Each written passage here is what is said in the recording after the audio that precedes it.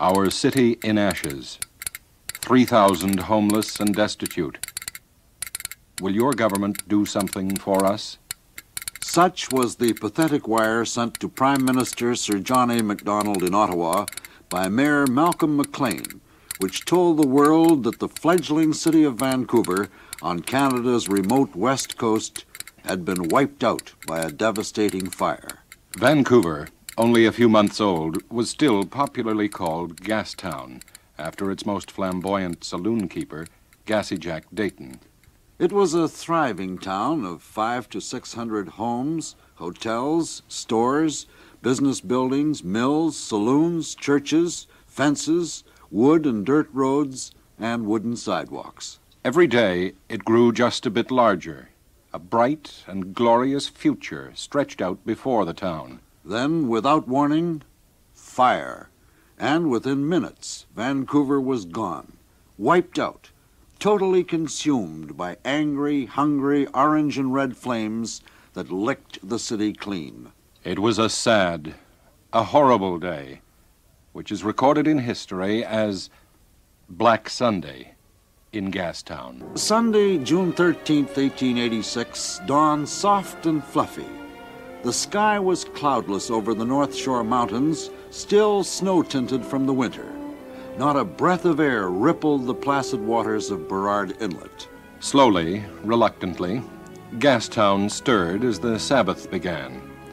By mid-morning, a gentle wind brushed over the town, but it was apparent this was going to be another hot, sultry day, like the others since May 26, the last time rain had fallen. In what is now Vancouver's commercial heart, between the older East End and the more modern West End, roughly from today's Main to Cambie Streets and from the waterfront to False Creek, the city's 3,000 residents went about their Sunday routine. Some went to church. Others packed lunches and went on picnics, either into the quiet and restful woods or down to the shores of Burrard Inlet. A few, mostly loggers, stayed abed, sleeping off the effects of the regular wild Saturday night whoopee. In the saloons, which outnumbered churches 20 to 3, the theme was to have a hair of the dog. Families gathered for the usual post-church Sunday dinner. Others wandered around the town aimlessly. By noon, anxious to make overtime pay, crews were out in the woods logging, slashing, and stacking trees as they cleared roads and selected areas, one of which was to be the site of the old Hotel Vancouver. The wind freshened, and by early afternoon was blowing a full gale.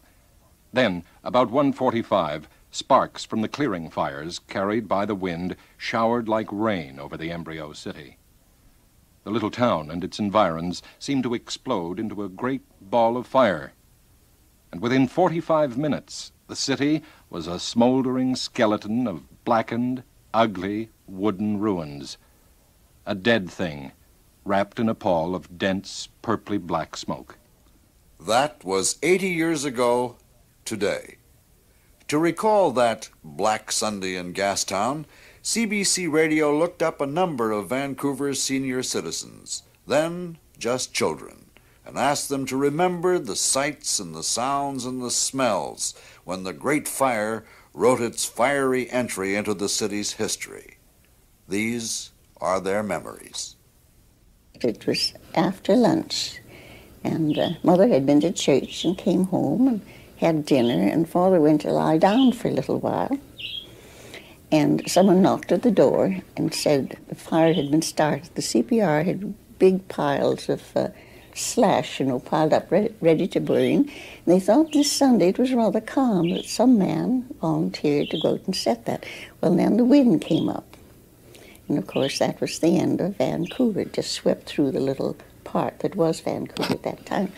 Father got up and went out to help him fight the fire. And it was so near our place that Father and this chap volunteered that he never knew who he was and never was able to locate him afterwards to thank him for what he did, moved us out on the lot and the furniture. The fire had surrounded the house by that time, you see. And this chap and Father got some blankets, and they kept dipping the blankets in a ditch or a pool or some body of water near the lot, and put it over Mother and my sister and I to keep us from being burned. And the sparks of the fire made holes in the blanket and set my hair on fire. There was a soda water factory a few yards away from our place, and it blew up. Mother thought that when the roof blew off this soda factory, that part of it blew over on top of our stuff, and that set a very bad blaze, extra bad blaze. And an extra big spark had lit on the blanket and burned quite a bit of the hair off the back of her head. She had pretty curls, and they were gone. It was a very hot, sultry day, and we'd been to church and came home and had our lunch. It was a bit smoky. They were clearing Vancouver off. So Father had taken his stuff out to Falls Creek 2 or 3 times, thinking the town might be burned, and had to bring it back again. We were quite safe, so he wasn't worrying very much, although it was a little bit smoky. But about somewhere between 1 and 2 o'clock, a man came to the door, and Mother went to the door, and he said, "You better get out of here. The town will be burned up in a few minutes." So Father went over to a stable that he had rented to a teamster, Mr. Hill, to get a rig to get our stuff away. Mr. Hill was loading his own stuff into the rig, and he said he wouldn't have room for any more than his own stuff, but he'd come right back. And he was going to go to Falls Creek, about Main Street. So he said if Father would pile out what he wanted taken away, have it ready outside the house, he'd have it all ready. When he came back, he'd take Father's load. But he never got back. The fires circled the town, and by the time they got their trunks and furniture and clothing out, it was too late to leave the lot even. So Father took us down to the back part of the lot, where the CPR track ran through at the corner of our lot. It was quite a bare spot there, and we crouched down, and Mother held my sister in her arms, and I crouched beside her, and Father said to keep our heads as low as we could. And he got a couple of blankets, and he'd run and soak one blanket in a pond or a little stream, and come back and put it over us, and then he'd pull off the one that was on us and go and soak it. And it seemed an awful long time sitting there, but they said the town burned down in 3/4 of an hour. I don't know. It was a hot day, but we had just moved. We lived at the corner of Abbott and Water Street. And I remember my parents had been up for several nights, or a week before, at night, expecting the fire, the house to burn at any time, because there were clearing fires close by. But my father had built a home at Falls Creek. That's where the stations are now. And we had moved a week before the fire. But our house was burned that we had lived in. And what I can remember are the crowds of people around. The house, I think, was built on the land, and then behind was a shed and a stable, and they were built on piles. Falls Creek came in there at the time. And I can remember the people being around, sleeping in the barn, beside the horses, and in the shed. We looked out our window, what my father did when the church service was going on. It just looked like a great big pile of brush was burning. He said, there's a fire down in Gastown. He said, just look at the smoke. Oh, it would be spread along like a block or two, It only seemed like that to us, but it was only in the bush, you see, you couldn't tell.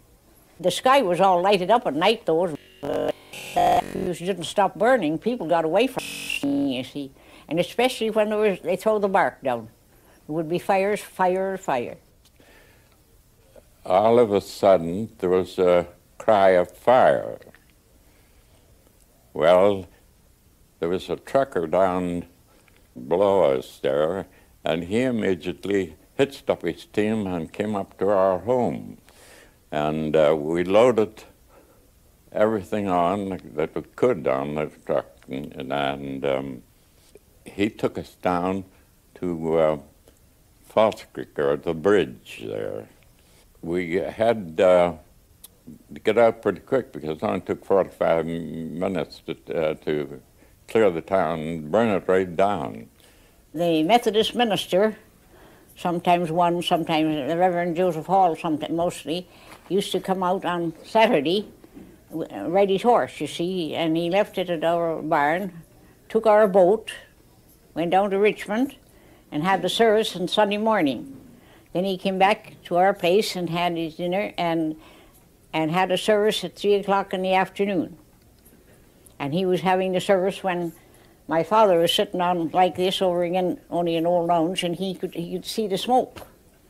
He stood as long as he could, he said, and he went home. He knew the minister's family was down in Gastown, you see. So he said, that looks to be a big smoke downtown. He said, perhaps you'd like to know. Oh my, he says, I think I better go then. So we closed the service and went off. He had a wife and 3 sons, 3 small sons, but he couldn't find them. But after a long while, he found them, somebody had taken them on a raft out in the water. They say, I don't remember much about it, but they said there was a lot of people got into wells and that. I remember them saying there was 13 people were dead because they got into these wells and the heat was terrible and they smothered. When we got down to the bridge, we were staying there for a few months. There's no grub in the city at that time. It had been burnt up, I guess. But Mother used to bake her bread every Saturday and got a big boiler of bread, and that was divided among the children there at the bridge. There were 2 hotels there. A man named Austin had one. The other one was owned by Mike Costello, who afterwards built the commercial there on Canby Street. A few minutes after the fire was on, they began to bring the burnt bodies down there, and then they turned the Costello Hotel into a morgue.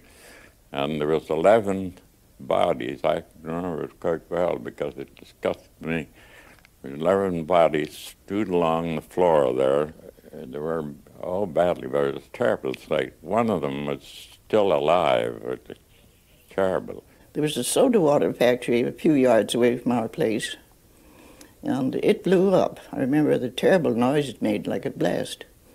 And Mr. Foster, who owned it, and the family were making for the inlet for safety, and he remembered that his gold watch had been left on the desk in the building. So he turned back and got in the building, but was burned to death. And there were some very terrible incidents of that kind. Well, after the fire had subsided a bit, Father got Mother and us down on the track and led us down to the Hastings Mill. And on the way, he saw a man in distress, terribly burned, and he was crying for water. Father stopped a minute, took the man's hat, and got some water. I suppose there were water running on each side of this cut. Gave him the water and took Mother and I down to Mr. and Mrs. Cordner, who lived at the Hastings Mill. Mrs. Cordner had been a school teacher down there. And when he went back, this poor chap had passed away, with many others lying along that cut. 2 men were found under a building. I didn't see it, but it would be up near Main Street on Hastings, a hotel that was being built, and apparently 3 sides of it was boarded in. And they must have taken a shortcut in going from Hastings to Koshovoy to make for the inlet. And when they got to the other side, they couldn't get through, and they were burned to death under the building. But quite a few people, so many young folks, young men had come from the east, to make their fortune, and they would be up late Saturday night. Some of them were sleeping in their beds when the fire broke out, and some people thought that quite a few were burned to death, that we'd never know who they were or what happened to them, anything about them. While I was talking to the old-timers, they hinted several times at thrilling escape stories of the fire, incidents which they didn't actually see themselves, but had heard about. So off I went to the history files, from which I drew this one, as related by the late C. Gardner Johnson, a shipping operator whose firm still operates in this city. Here's Mr. Johnson's story. All west of Carroll Street was a mass of flames. I could save little from the office. Running back along Hastings Street, I was called with others into Balfour's Hotel to help save it. We did so, throwing water from the inside against the pieces that were burning. Shortly after, I opened a door to the south. I was horrified. I saw that we were trapped, entirely shut in, the fire having jumped a clearing, making one solid mass of flames and dense smoke from Carroll Street to Main Street. We must reach False Creek. So we tied wet handkerchiefs over our faces and rushed the danger zone. John Boltby, George Bailey, a bartender, and a stranger were with me. Outside of the hotel, a demented man was trying to save a small pile of wood by throwing water from the side of the road onto it. I entreated him to join us, but he did not, and he was later cremated. We then crossed as far as Pender Street, where the fire met us like a wall. Our clothes commenced to burn, our handkerchiefs dried up like chips. We decided to lie down flat on the gravel. The fire might pass over us. To the westward side, a large frame house was on fire, so close that the burning timbers came falling down on us, causing us indescribable agonies. Bailey couldn't stand this. He decided to get through at any cost. But he couldn't penetrate a foot into the flames. His cries were heartrending. After running around for a few seconds, he dropped and burned up before our eyes. His charred remains were picked up later. The roar of the fire, the flames, and smoke engulfed us and reminded me of my childhood pictures of the terrible bottomless pit. My brother-in-law, John Boltby, and I bade each other goodbye. We each promised to look after the other's family if one of us happened to perish. They were terrible moments. Our clothing was burning. We would pat each other to keep the flames down. Consequently, our hands were badly scorched. An almost unbelievable incident here occurred. The stranger with us, who had been very silent, was lying to the leeward side of myself and Mr. Boltby. Suddenly he exclaimed, "Mister, can you pray? Maybe God will make it rain if we ask him." I told him to pray for himself, too.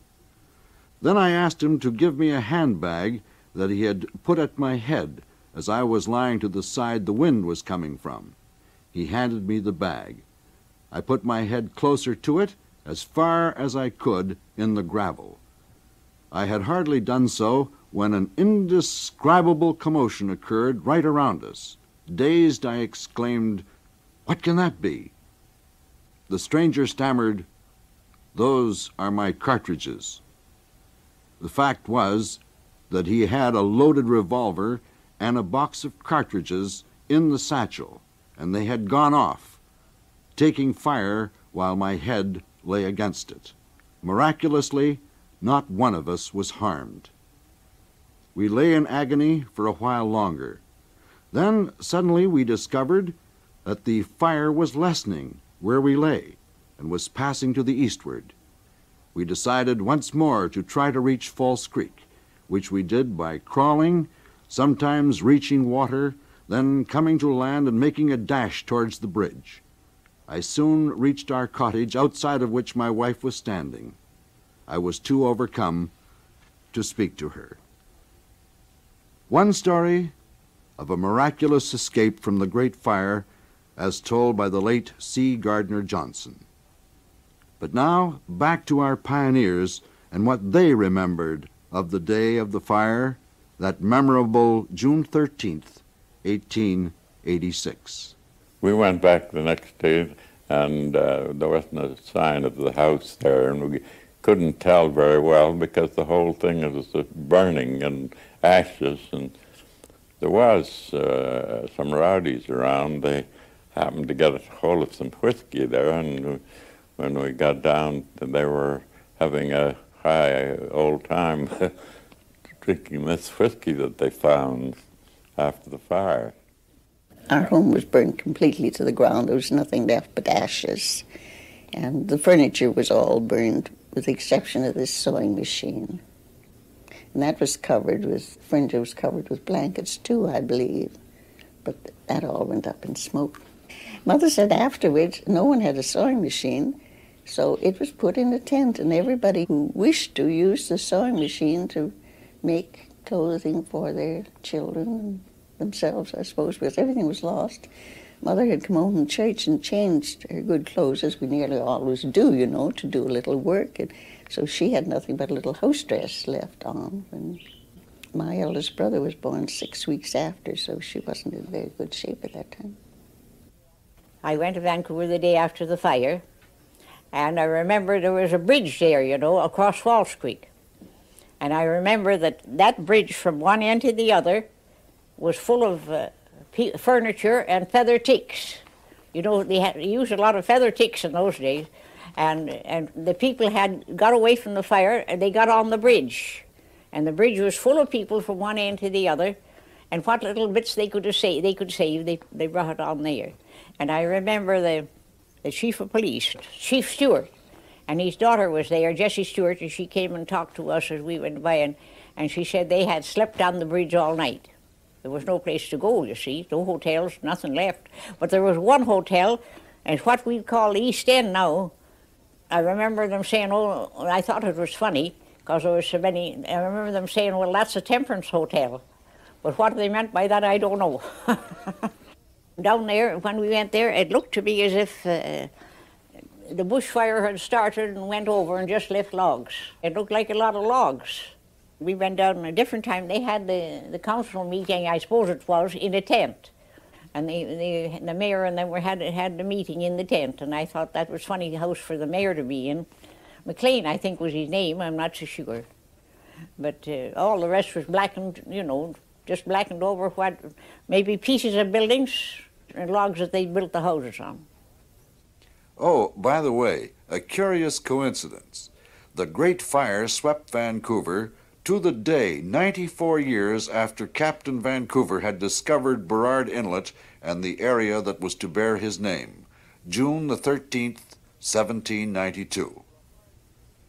The hardy citizens of those days 80 years ago began to rebuild the town which was to become Canada's third largest and, in the minds of many, Canada's most beautiful city. Major J.S. Matthews, Vancouver's peppery archivist, says this about the city that grew phoenix-like from the ashes of the Great Fire. Goodbye, Granville.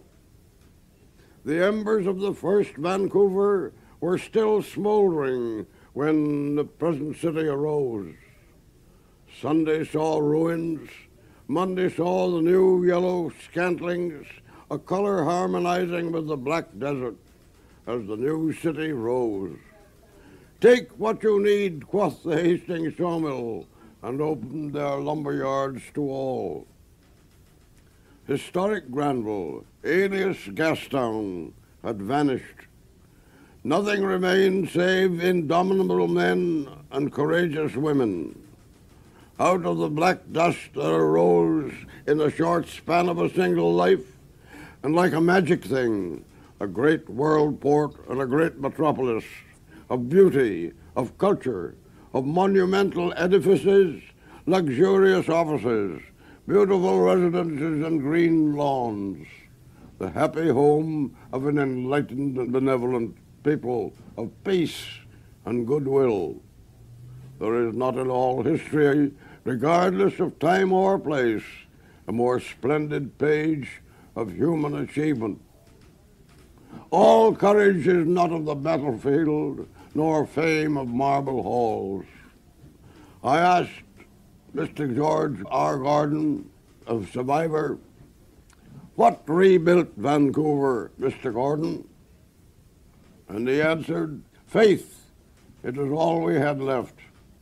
Vancouver senior citizens who remembered the great fire of their childhood 80 years ago were Mrs. John MacKee, her sister, Mrs. W.M. Drainey, Mrs. Gertrude E. Gow, Mrs. Eliza Jane Beach, and Alex M. Matheson. Research by Heimey Koshovoy and technical operation and tape editing by Omar Winton. Black Sunday in Gastown was written and produced by Bill Herbert of CBC Special Events, who joined your announcer Bob Switzer as narrators for this special broadcast from Vancouver.